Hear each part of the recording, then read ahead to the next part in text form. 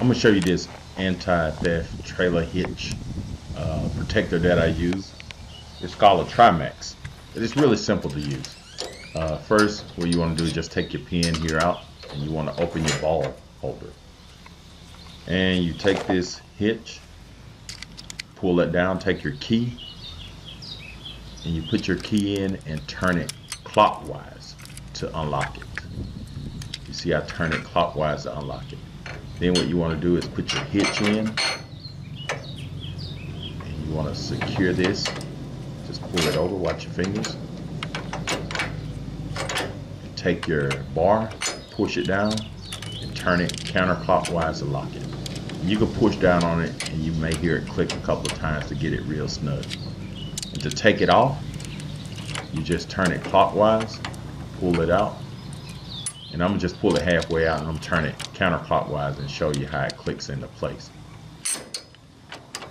You heard those clicks, you push down to tighten it off. Tighten it down. Then you put your little pin back in and you're good. But anybody could break this off with a sledgehammer, but it's just another little security system that you can use to protect your trailer or something you have on your trailer. Like I said, you take a sledgehammer, probably knock that off. But I'm going to show you again here. To take it off, to unlock it, you go clockwise. And you pull your bar up. Then take your pin out. Loosen this up. There you go. That's all to it. So I'm going to go ahead and put it back on because I'm getting ready to go somewhere. So I'm going to put it in. I'm going to take my bar. I'm going to turn this counterclockwise. I'm going to go ahead and take my key out. And take my bar and you're going to hear it click into place.